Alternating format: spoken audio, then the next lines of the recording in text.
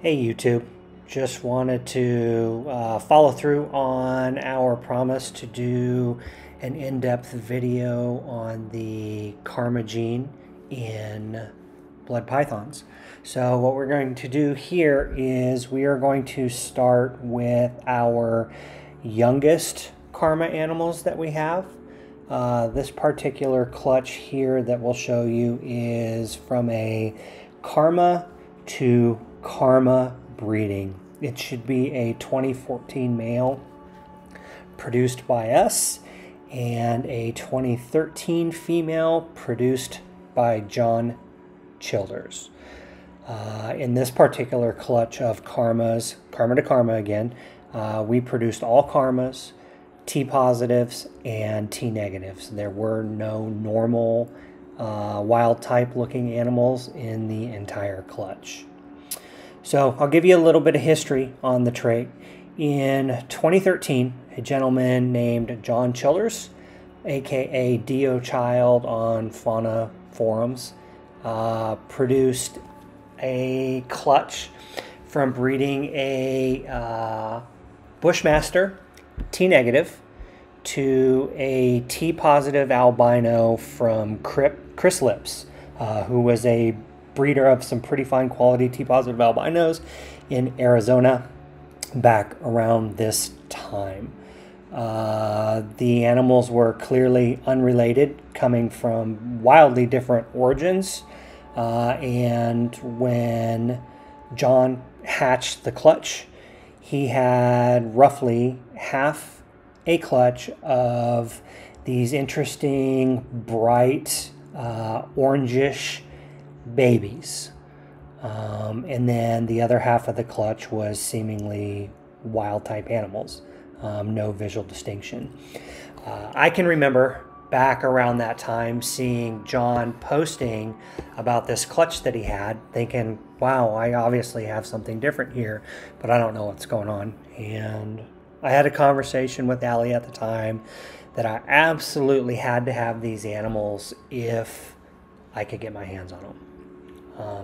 Around that time, there was still quite a bit of stigma around breeding the T positive albino into the T negative albino. But since the gates had been open, I felt comfortable trying to move forward with it. So I reached out to John, and John explained to me the background lineage of the animals and what he had done to produce them. And we set up an arrangement where I would take the entire clutch. We did receive the entire clutch, and once we got them, I was amazed at the variation and the difference between the clutch mates. So as you can see in this photo here, there is a very rich orange coloration where you might expect to see red in a wild type blood python, and then a very vibrant yellow in the dorsal spotting and striping, and then some fantastic grays, oranges, and what fades into yellowish towards the bottoms of the sides, and then any of the areas that you would see that would normally be black were not, and still to this day are not black. That is a very deep and rich purple. Now, the normal siblings to this first clutch were exactly that. They were mostly normal. They exhibited red coloration, they exhibited true black coloration, pretty much across the board. So it was a definite split down the middle as far as looks and coloration and all of that. So in 2014, I had a T negative male that we bred to a Het T positive female. We figured, let's just give it a shot. Why not? So in 2014, we bred those two animals together, and we produced a partial clutch of what eventually became Karma, what we named Karma, and normal blood pythons. There is, at the end of this, there's a bunch of pictures of karmas that we've produced throughout the years, and you will see a clutch of eggs hatching that show a karma hatching right next to a normal blood python, and you will definitely see the difference there. So in 2014, we did that breeding. So we proved that was a genetically reproducible trait. While we still hadn't had an opportunity to breed any of the original clutch or the 2014 stuff, we were confident that this was something that was going to be reproducible, and we had a lot of work to do. So now moving on to 2015, we tried to breed our karma producing T negative to another T negative that we got from Bushmaster Reptiles, and we produced all T negatives, but we did not produce any karma in that clutch. In 2016, we bred the karma producing T negative to a normal female and produced all normals. There were no karma in that clutch. They were all visually normal, 100% het for T negative. In 2017, we bred that T negative male again to a het T negative female, unrelated, and we produced all T negatives and, T negatives and normals that were 100% het T negative. In 2018, we bred one of our karmas that we produced in 2014 to a het T positive VPI, and we produced karma T plus and normals. So at this point now, we have bred one of the karmas that we have, and we were able to produce karmas breeding that to a het T positive. So we did produce visual T positives in this clutch, but to this day, we still do not know if the visual T positive can also be a karma. And actually, if you, on the screen now, is one of the females that we held back from that clutch. We held back 2 females, and then I think a male T positive that could potentially be a karma. So anyhow, it's still really early on in our breeding trials at this point, and we just don't know what's going on. But what we do know is that some T negatives bred to T positive gene carriers can produce karmas, but not everything that is a het T negative or a het T positive can be a karma. Now remember, we have several clutches now that have produced normal offspring from a visual T negative to a visual T positive and a visual T negative to a het T positive. So we believe that there's some sort of intermediate gene or an entirely different gene working in the background that is allelic with these albino traits. Moving on to 2019. So at the beginning of the video, we showed a bunch of smaller karma and T positives and T negatives. So that particular clutch there was a karma to a karma, and it produced all karmas, T positives, and T negatives. Still, we do not know if the visual T negatives or the T positives are also karma. The assumption is that they are, since we did not produce any normals in that clutch. In 2019, we also bred a karma of ours that we produced to a normal and produced no karmas. Again, all visually normal animals that would be possible het for albino, possible het for T negative. So again, in that breeding, you should have a crossover of the T negative and the T positive gene at least somewhere in that clutch, and it did not produce any visual karmas. We also 2019 bred a Karma sibling from the original clutch, 2013, to another normal sibling from the Karma clutch in 2013. We did not produce any Karmas, but we did produce T positives and T negatives. So again, we have those normal looking Het for T positive, Het for T negative, proven that they are Het for both, when bred together, did not produce any Karmas. So at that point it tells me that there is some sort of other gene that is linking to all of that stuff. So potentially we're talking about 3 genes working in the background on these Karma breedings. In 2020, we bred a non-Karma sibling to a non-Karma sibling again and produced T positive and T negative. These were different siblings from the original clutch than the one we did the previous year.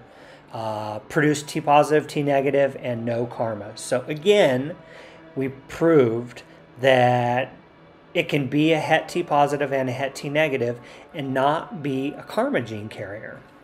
At this point, I mean, I'll be completely honest with you, we are thoroughly confused by the mode of inheritance. What likely does make the most sense is that there is a 3rd gene at play, and it is allelic, at the very least, with the T positive gene, and whatever this other trait is likely came from the T negative line that was coming from Bushmaster.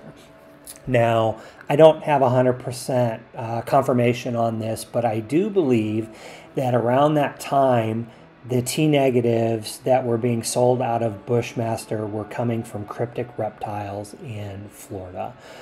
Private breeder that had a very significant collection of T negatives. And that's where we think that it actually originated from. Now, the trouble with the T negative albinos is our original male that we have, visual T negative male,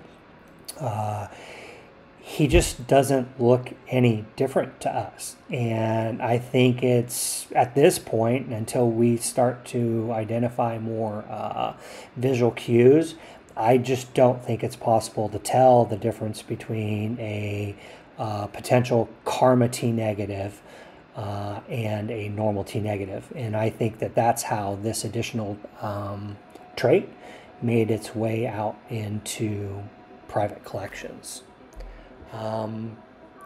We consider ourselves extremely, extremely lucky to be able to work with these animals, and we are so grateful to John to give us an opportunity to work with these in 2013.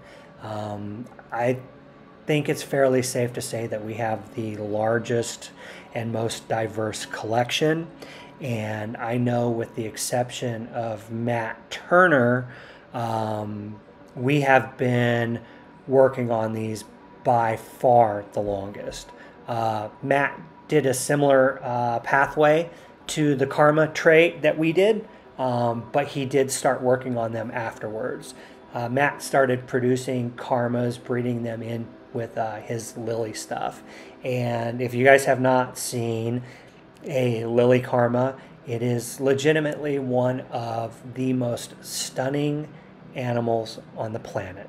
Now, Karma themselves, with their bright yellows and their vibrant oranges and their deep purples, are a sight to behold by themselves. When you see one in person, you will absolutely know that it is a Karma. But when you add in the Lily gene and you intensify what would have been the red areas, and it turns it into this just absolutely stunning background color, you know you have to have it. So speaking of which, this here is a Karma Lily that we got from Matt Turner, I want to say in 2014. She is an absolute crown jewel in our collection. All of those areas there that look like they are black are the inkiest purple, so deep and just so magnificent. And then the background coloration with the what would normally be red has that just deep orange bordering on red coloration. And then you can see that consistent the yellow spotting and striping on the dorsal. Just an absolutely stunning animal. So we want to say thank you to Matt Turner in this video and give him credit for the work that he has invested in the Karma Project and helping us try to understand what it is that we are working with, because we've proven that we certainly would not be able to figure this out on our own. Here is the original T-negative male that we used in 2014 and throughout our breeding trials for the Karma trait. As you can see, I mean, he has some varying pattern and doesn't exactly look like every other T-negative out there, but it doesn't look different enough either. Not enough to tell whether or not it's an actual Karma. This is the original T-negative male used by John and the original T-positive female used by John. This is a Lily Karma as a juvenile. And then the remaining pictures are Karmas and normals and everything that we've produced and have been working with since 2013. We did share pretty much the entire collection of Karmas and T-positives and T-negatives from the Karma breedings that we currently have in our collection in this video. There's nothing that we're holding back information-wise or animal-wise that you haven't seen yet. It's really important for us to try to figure out what the mode of inheritance is here exactly and nail down exactly what it is that's going on. As you can tell from the pictures, the Karmas are truly a special animal, and I think that once we figure things out and start mixing it in with other traits, I think we can take it a very long way. But we need help. We've been sporadic with being able to breed stuff into T-positive directly and getting the results that we would like to see. So we want to see more of these out there, and we want to hear your results from the breedings. Thank you for joining. Thank you for listening. Please like, comment, and subscribe. We really would love to hear your comments on the videos. Give us some feedback on what you think we do well, what we don't do well, and what you like to see and what you don't like to see. Thank you.